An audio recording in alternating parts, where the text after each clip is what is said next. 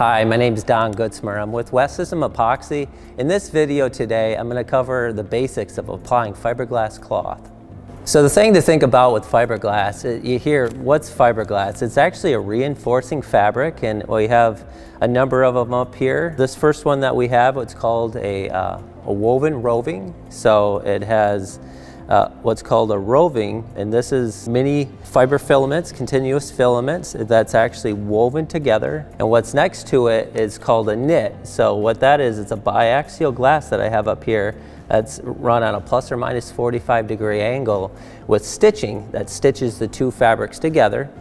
And then right next to it is we have yarns that are woven together, and these are lighter weight. We have a 6-ounce up here and a 4-ounce, and then a lightweight veil. It's very lightweight fiberglass fabric. The lightweight fabrics, a lot of times it's used when you want to really reduce weight. An example would be, say if you have a model RC boat or an airplane, and maybe you're putting it on the wing of an airplane, and that's great for a lightweight glass. And then another example is where maybe you'd have 6-ounce glass is like a cedar strip canoe, where you're putting a protective layer on the wood so it doesn't split over time. And then the heavier weight glass is what's called 17-ounce per square yard, the biaxial cloth. This may be used for, like, say if you're repairing the side of a fiberglass boat, like a hull, where you use multiple layers. There's many different fabrics out there, but West System can be used for pretty much everything that's out there, but I want to show you a couple different techniques on how you can use them and wet them out no matter what the weight is. Now we're to the stage of applying the epoxy to the surface. We have a lightweight fiberglass cloth up here, that's 4 ounces per square yard.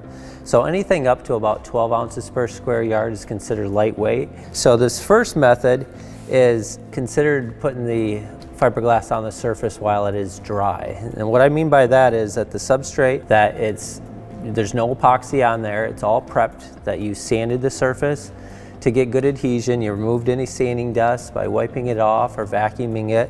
What you want to do is, once you get the glass all laid out on the surface and made sure that there's no wrinkles, I'm going to pour just a small little puddle of epoxy on the surface. I have some 105 resin with some 207 special clear hardener for, like, if you're clear finishing. And I'm going to take a plastic spreader, just a flexible plastic spreader, and what I'm going to do is run it over the surface at a low angle. So what I'm trying to do is run it over the surface to fully saturate the cloth and make sure that the epoxy is moving over the surface evenly, so there's no shiny spots, so you actually see the weave of the fabric.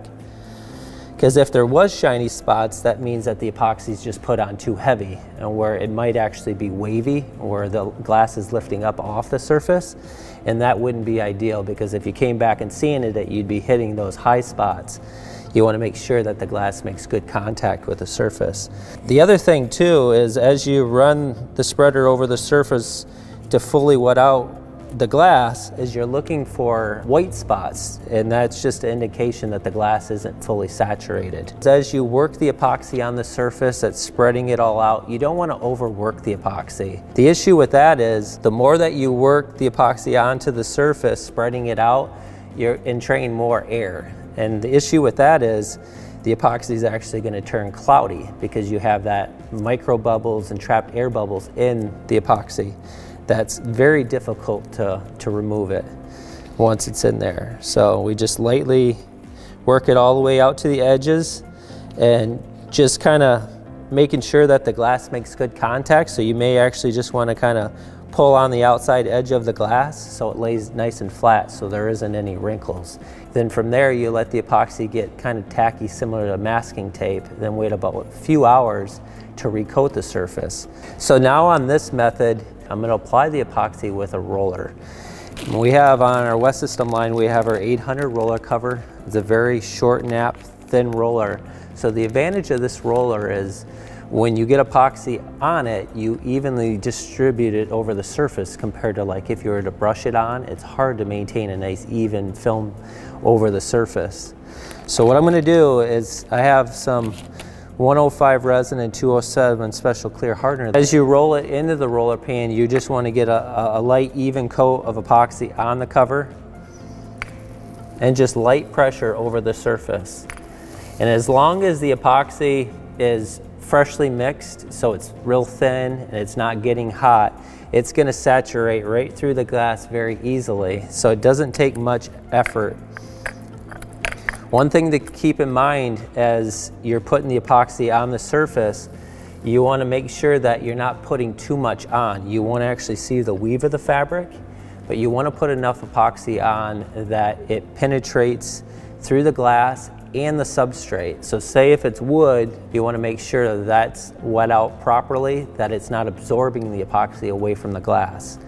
So we do talk to customers that have canoes that they will actually seal the surface prior. So they'll put epoxy on there and let it absorb in, and then from there sand the surface, so now they have a nice sealed surface. Then they put the glass on. So just light pressure, and what you're looking to do is just fully wet out the glass, and it takes a second, and you're looking to make sure that there's no white spots and that the surface isn't super shiny, because if it is, the epoxy's puddling on the surface. So the other thing to keep in mind too is as I roll the epoxy on, I don't want to overwork the epoxy into the surface, because as you roll epoxy on the surface, it introduces air bubbles. The more that you work it, the more that you entrain air bubbles, it's going to make the surface look cloudy.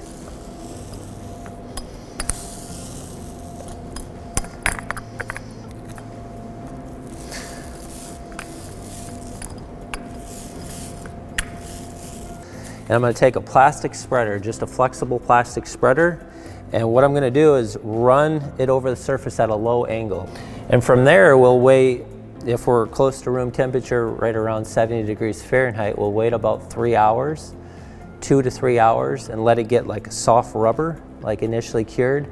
Then we'll come back, we'll mix up a new batch of epoxy, and we'll roll it on again. We'll roll on a nice even coat and just build up the coats gradually. So I'll move this panel out of the way, and we can take a look at what we have over here. So this is actually a biaxial glass. This is a knit, so it's actually stitched together, and this is 17 ounces per square yard. So the method that I'm going to use here to wet it out is considered the wet method. And what I mean by that is, say we have a substrate. This is just a piece of plywood with Formica on it, but we'll say it's wood. We'll actually brush on a thin coat of epoxy on the surface. Then I'll lay the dry glass into that, and the epoxy will permeate up right through it. Seeing that the glass is heavier than 12 ounces per square yard, it's best practice to wet it out from both sides, that I'm not trying to wet it out from the top. I will still put epoxy on the top to fully saturate it, but I'll wet it out from both sides. And then as I do this, I'm going to show you a couple different methods on going about wetting it out when you're doing more than one layer. So I have some freshly mixed epoxy right here, so it's all mixed up, ready to go. So from there, if you get a bristled brush, and if you cut the bristles down, it's going to make it a little bit stiffer, and it's easier to kind of drag the epoxy over the surface. We'll just brush an even coat of epoxy on the area here. So now that I have a nice even distribution of epoxy on the surface, now I can take my fabric and lay it over top of the surface. And what you're trying to do now is you just want to make sure there's no wrinkles in the glass. So you kind of work it and kind of pull the outside edge. And from there, if you grab a plastic spreader, we're just going to run this at a low angle over the surface. And now what's happening is the epoxy is permeating right up through it.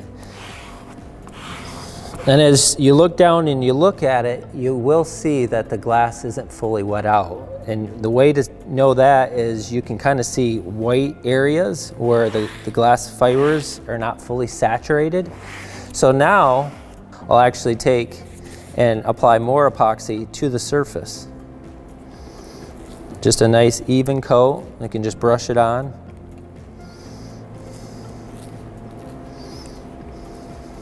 With this mass of epoxy, it's going to generate heat and mass. So if I pour it out into a roller pan, it increases the surface area of it and you have more time to work with it. The advantage to that is when the epoxy starts to generate heat, it starts to get sticky and tacky, and it doesn't fully wet out the glass fiber like it would if it was thin and cooled. So now that I have it brushed on the surface, nice even coat, I'll come back with my spreader at a low angle, and I'll just make sure it's making good contact with the surface, that it's not wavy, and then that it's fully saturated. And as you look here along this edge, just so I don't have any epoxy that drips off the edge, you can kind of see where it's white and it's not thoroughly wet out. That's just an indication if it was on the surface that you're applying it, you just have to put more epoxy in there and work it in. So now I have multiple layers of glass over here. What I'll do is I'll do the same approach here, but then I'll incorporate more layers of glass and show you how to go about doing it. Pour a nice little even coat on the surface, and you can even it out with the brush. I'm just running the brush over the surface, kind of angling it a little bit here, and that just makes sure that the glass makes good contact with the surface. And we'll just pour more on the surface here, and from there we'll switch to the plastic spreader, flexible spreader, and this is just running at a low angle just like we did before. You want to gradually build it up but fully saturate the cloth. So I'll squeegee off a lot of the excess, but then I'll come back and squeegee a nice thin even coat to make it wet for the next layer. So now we got another layer of glass that we'll put on the surface. So the same technique, you're just kind of spreading it out so it evenly saturates all the glass fibers. So now that I got the second layer on, and when you build up more than a couple layers, you start to build some thickness. The big thing is you don't want to entrain a lot of air. And what I mean by that is when there may be air bubbles of separation of the glass on the surface, and you want that glass to make good contact from one layer to the next. So instead of a plastic spreader, I'll actually switch over to a grooved metal roller. So these got little roller grooves on here, so as I roll it onto the surface, it makes a lot of pressure to force those layers of glass together to wet them out thoroughly. And you can kind of hear the air bubbles kind of work their way out. And now that I have it thoroughly wet out, it's still quite shiny. So what I'll do is I'll come back with my brush, and at this top edge, I'll take some of the epoxy and put it at the bottom for my third layer, so it fully wets that out. Because like I said, there's no reason to put the epoxy on too heavy at the start. You want to gradually build it up. And the main thing is that you're not entrapping air, and then you're not putting more epoxy on than you really need to fully saturate it. We'll take this next layer of dry glass and we'll lay it onto the surface, kind of get it down. Come back with our roller, and now we'll make good contact. And you can do a decent amount of downward pressure with a roller, and that really kind of compacts those layers together. So once it's kind of wet out and you have some squeeze out of epoxy, you can come back with your spreader and pick up that excess epoxy and run it over the top of the surface. And we'll take the excess up here and bring it down there.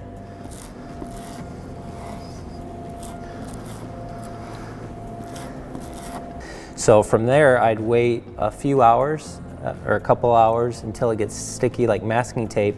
Then I'd come back with my 800 roller cover, a thin nap roller, and roll the epoxy on and gradually build it up to fill the weave of the cloth. That textured weave, you want to build it up, rolling it and tipping it until you have a nice smooth epoxy surface, a good base to either sand it and recoat it or paint it, or however you're going to finish it off. So say if you're working with a fiberglass that's heavier than 20 ounces per square yard, one advantage would be to what's called back wetting the surface, to do a wet method with wetting out the side that's going to make contact with the previous layer or the substrate. So what I'll do is, I got the epoxy mixed up, I'll actually take my brush and brush epoxy onto the back of the surface, just a light even coat, and onto the substrate, either if it's fiberglass or wood or whatever you're looking to glass. The advantage of doing it this way is that now you're getting enough epoxy to permeate up through all the fibers to make it a lot easier to fully wet it out. So now that I come over the top of the surface, you could use a plastic spreader. The other thing too is the grooved roller, where we'll make good pressure. And with that technique, it reduces the amount of work it's going to take to fully wet it out. So now, as I roll my grooved roller over the surface, a lot of the epoxy is coming right up through it, that there's not a lot that needs to be added from the top side here. So this really just saves a lot of time. So we'll brush on just a little bit more of epoxy along this edge here. And from there, it's fully wet out, and then you would actually just wait until it gets kind of tacky, or kind of like a soft rubber, and then recoat it to get a good bond, so you don't have to prep the surface at all, and just multiple layers of epoxy to kind of fully fill the weave of the fabric. Now that we've worked with lightweight fiberglass cloth and heavyweight glass, I hope you gained some tips on properly wetting out glass. But if you do have any questions, please reach out to us. We have technical advisors that are happy to help. And I wish you the best of luck with your next fiberglass epoxy project. Thanks.